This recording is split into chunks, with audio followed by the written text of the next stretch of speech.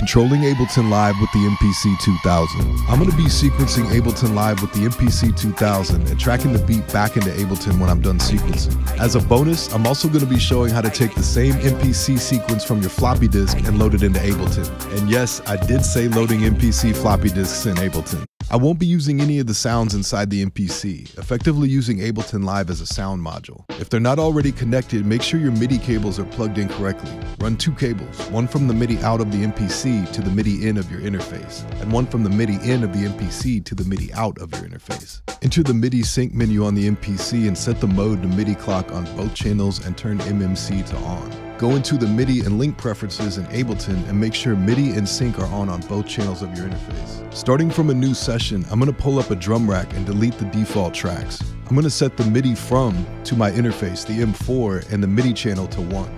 On the MPC, I'm going to set my tempo and set my sequencer track to MIDI channel 1 also. Another thing I'm going to do is load a chromatic program on the MPC. This puts all the pads in order chromatically just like a keyboard, and it makes it easier to integrate with Ableton. I've already set up two chromatic programs you can find on the boot disk that I made for the MPC2000. These load up with the OS, so all you have to do is switch over in the program menu. One starts at MIDI note 35, which is the lowest note on the MPC, and the other one starts at 36, which is where most drum racks start. Either one is fine. I'm going to use 35. Let's verify that we're locked in with Ableton and record a sequence.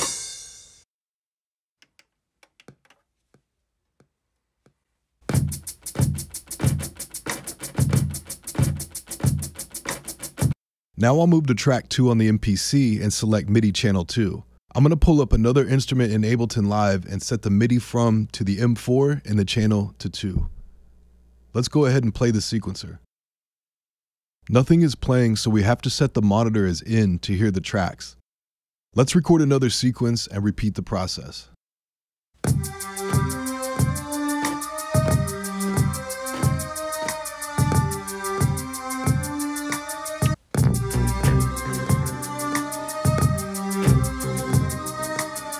Now we need to track out the beat. I'm going to create an audio track and set the audio from input to the first channel, our drum rack. I'm going to set the tempo in Ableton to match my beat on the MPC. Now I'm going to hit record to create our loop. If you want, you can monitor and isolate each track, but the only one recording right now is our drum rack.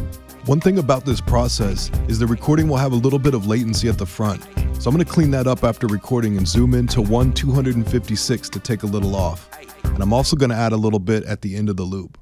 I'm going to turn off the monitor on the MIDI track so that we don't get any audio phasing. Now repeat this process for all of your tracks to finish your beat. As a bonus for the hardcore MPC users, you don't have to track out your beat like that if you load the MIDI file from the MPC onto Ableton. I'm going to load my file from a floppy disk, but maybe you have a compact flash card or SD. Simply drag and drop the file onto the same Ableton instruments from our beats and they lock in automatically. Set the track monitors to auto and turn on the tracks. It's the same beat from the MPC.